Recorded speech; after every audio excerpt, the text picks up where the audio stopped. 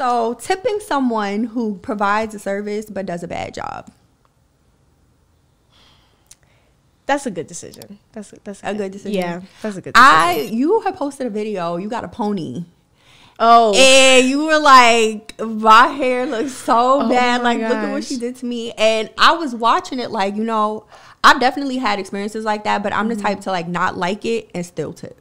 Yeah. And some people, you know, they against it. They don't really feel like if they was tearing me up with that. Because you left the chair? Oh my gosh. It was on the shade room. Was it? Yes, they was tearing me up.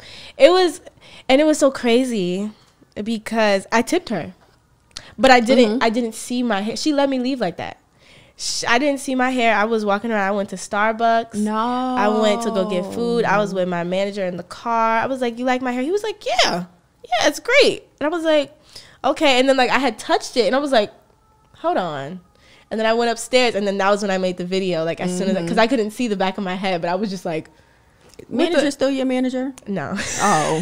Because he didn't have your best interest at heart. I'm sorry, sis. Oh, my gosh. It was not given, but I definitely can relate because there have been times I've walked out of the chair and was like, oh, I hate this shit. And I just didn't say anything. She got me. What's up, y'all? It's your girl, Brianna Imani. And the clip may be done, but there's still more to come. So make sure you like, comment, and subscribe.